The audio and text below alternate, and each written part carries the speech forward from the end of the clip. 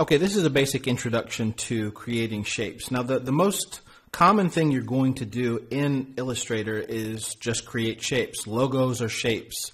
Fonts are basically shapes. I mean, all of these different things are ways of creating shapes, okay? So let's go into some of the basic ways to create shapes over here on the tool panel. The first one and the most basic one is going to be the shapes panel. Okay, so right here, let's click on the circle and you're going to see the rectangle tool, rounded rectangle tool, ellipse, polygon, star tool, and flare tool. The flare tool I've literally never used, so I'm not going to go into that.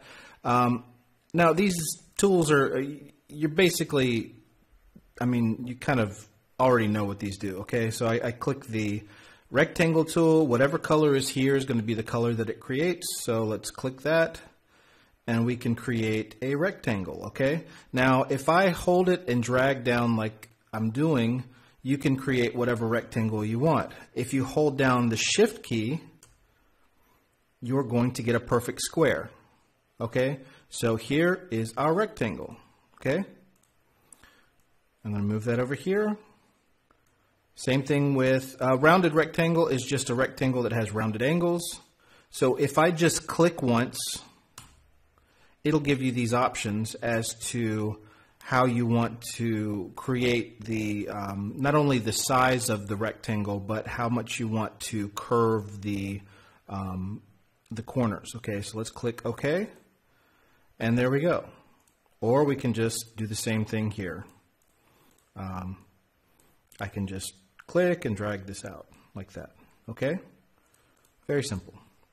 And on any of these tools, if you just grab them, like the rectangle tool, if you just click it like this, click, you can create the rectangle just by putting how big you want the side. So let's do 200 by 200 pixels. Let's see what we get. There we are. Okay.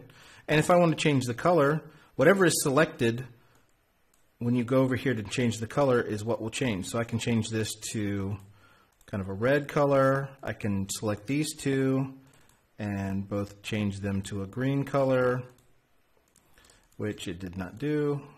Let's see, green color. There we go. All right, let's move on. Circle. This is all kind of, I mean, I don't think it's really all that exciting. Once we get to the polygon tool. Now the polygon tool is cool because you can choose how many points how many corners you want in it. So if I just want to, I'm going to drag it like it is now, and I've got a, what is that, 5 sides? 1, 2, 3, 4, 5, 6 sides. Okay. So what is that, septagon? I'm not going to make an idiot out of myself.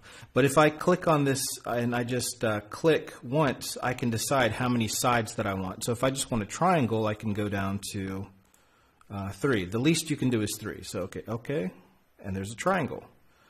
Or if I want, as I'm dragging it, I can hit the up key and I can just keep on adding, or I can go down the down keys and I can create as many sides as I want.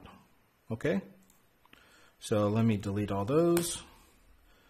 And the star tool, you know, it's kind of the same thing. I can drag that out and I've got a star. I can hit up and I'm going to get more of these guys. Hit down. I don't use this one a whole lot, to be honest. Delete that. You can also, with the star tool, as you drag it out, you can hit the I'm hitting the Alt key, and let me see. You can, yeah. Now I'm hitting the Control key, and you can, as you're dragging it out, you can just make the little sprite, the little things as you drag it out. I'm just holding down the Control key, and that's what allows you to do that. Okay, and these can be fun for little backgrounds. I'm just clicking these, delete, and you know, if you want to do a bunch like in a background somewhere, this kind of gives you that 60s look. So that's kind of cool. Now over here, let's check out a few more things. Everything here, that when you create something, there's nothing that's going to be a raster file. It's all going to be vectors. So if I take the pencil tool, and you can see up here the different brushes, okay? So I'm going to take the pencil tool, and there we go. I'm just drawing with that. One thing that's good to know, and you can make a shape. Let me do Control Z, Control Z. I'm going to make a closed shape, so I'm going to draw a circle, and then as I get to the very edge here, I'm going to hit the Alt key,